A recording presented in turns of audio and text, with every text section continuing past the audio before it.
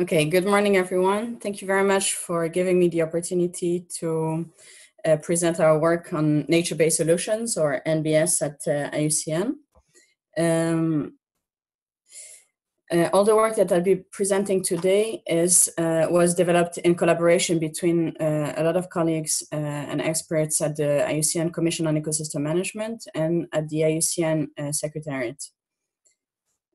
Today, in this presentation, I would like to give you an overview on the development of NBS, then present IUCN's framework for NBS, the links between the different types of concepts that are related to NBS, give you a brief overview on the global standards on NBS that IUCN is developing, and give you some resources on nature-based solutions. So since the first mention of the term in 2002, beside a few publications that mentioned and that made nature-based solution, or NBS, more visible, it's only in the past 5 to 6 last years that NBS is starting to really take off. And I would say most of the work has been developing along 2 axes. One is on the European side, and the other one is within IUCN. So on the European side, at the European Commission, some important events or things that happened were the Biodiversa workshop first that resulted in a typology for a nature-based solution that will be presented in the next presentation. Then, of course, the NBS that is at the core of the EU Research and Innovative Program, and a lot of funding are invested in research for NBS. A lot of research is being developed, and the two upcoming presentations will provide some of excellent examples of that research. And then some online platforms such as ThinkNature, OPLA, Nature-Based Solutions Initiative, and so on that are being that were established. And then on the IUCN side, since the World Conservation Congress, or the WCC, in 2012, NBS has become a third of IUCN's global program. In the last WCC in 2016, we launched a publication on nature-based solution, on the framework, and we adopted a resolution on defining nature-based solutions to address societal challenges, and we had a series of large events focusing specifically on nature-based solutions. And then in the past 2 years, we've been doing some further analysis on the NBS principles, and we're now about we're now reviewing the global standard for NBS. So nature-based solutions, according to the resolution, are actions to protect, manage, and restore natural or modified ecosystems which address societal challenges effectively and adaptively, providing both human well-being and biodiversity benefits. And by these societal challenges, what we're focusing on mainly is climate change, food security, water security, disaster risk, human health, and social and economic development. In addition to the definition on nature-based solution, there was a list of 8 principles for NBS that was also adopted. And these should be taken into account when referring to nature-based solutions. So I won't go into detail. You can find it in the report, but just to mention a few examples, principle number 2, for instance, is about the fact that nature-based solution can be complemented by other types of solutions, such as green infrastructure. Or principle number 6, it's important that nature-based solutions are applied at a large scale, so at a landscape scale.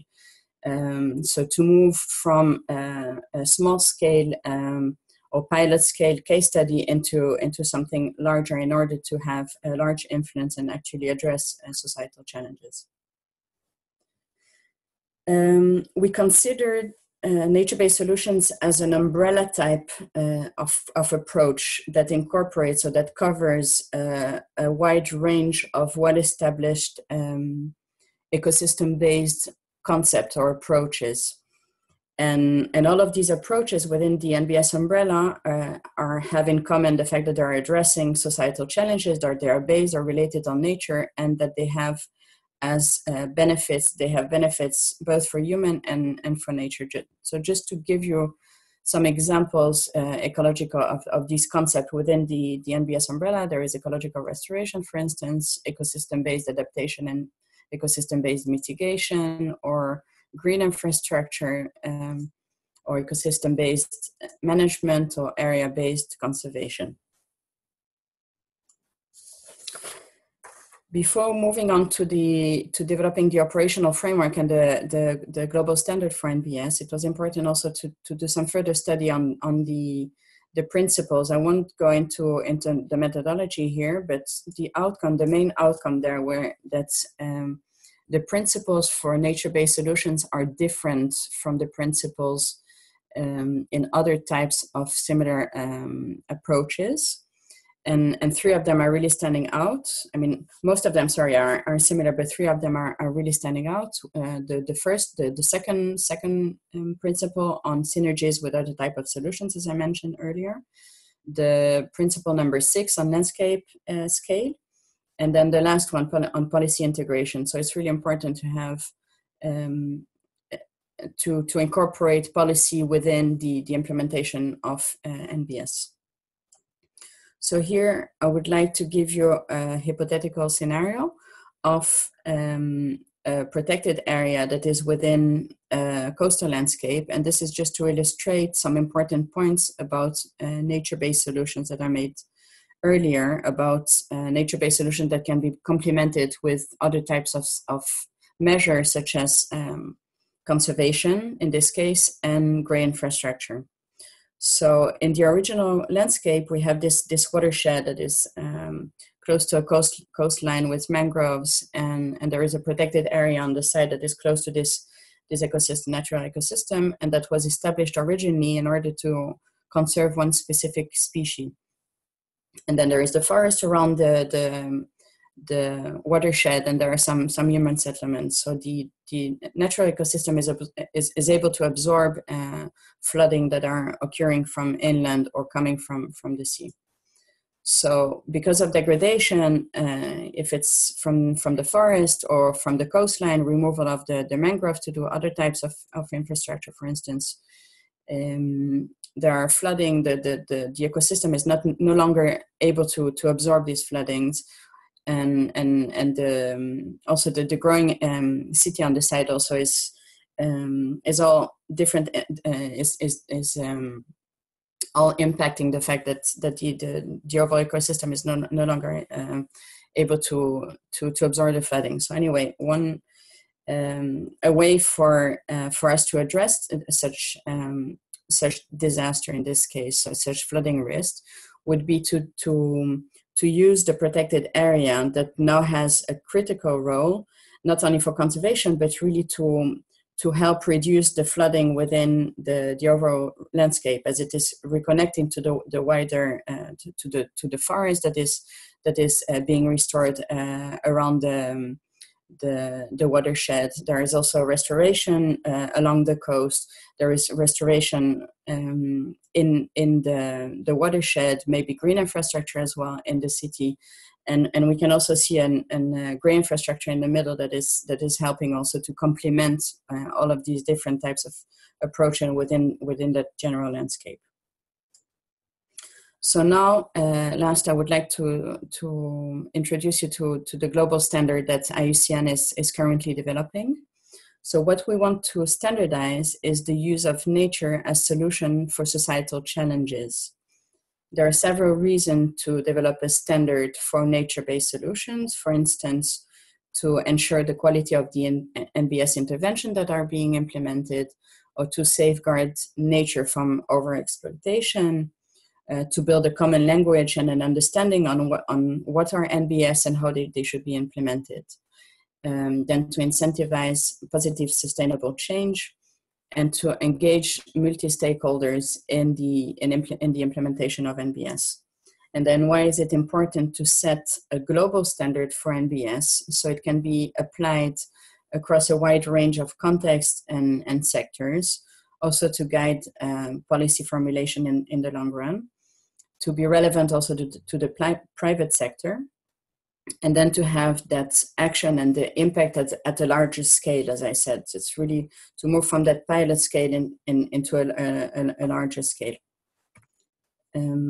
So we are currently reviewing it, but at the moment we have 7 proposed criteria, and in this global standard, we have 7 proposed criteria. Within this criteria, we have 33 indicators.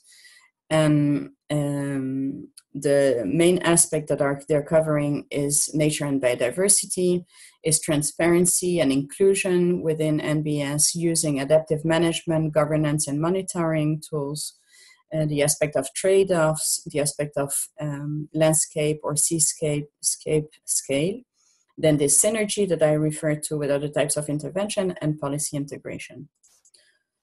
So just to give you the timeline for finalizing the NBS standard, and please, if you would like to be involved in this process, you can contact the email below. So we've just finalized now the internal consultation process for the standard. We're about to start the first public consultation for the standard actually next week. Then there will be, I think the consultation will be open for 2 months. Then there will be a second public consultation of a month in June.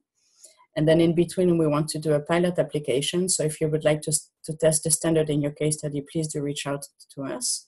And then our aim is to officially launch the NBS standard at the upcoming World Conservation Congress in June 2020 in Marseille. So my last slide is about some useful resources on NBS, since I had to make the presentation very short. But you're welcome to go in our IUCN report. It's downloadable online, and then you can see more in detail the overall IUCN framework for NBS, and you can see also 10 case studies of successful nature-based solutions that were implemented across the world and in different contexts. Then there's the NBS webpage on the IUCN CM website, and the more general IUCN website that has a lot of information on the different types of concepts that are incorporated within the NBS umbrella.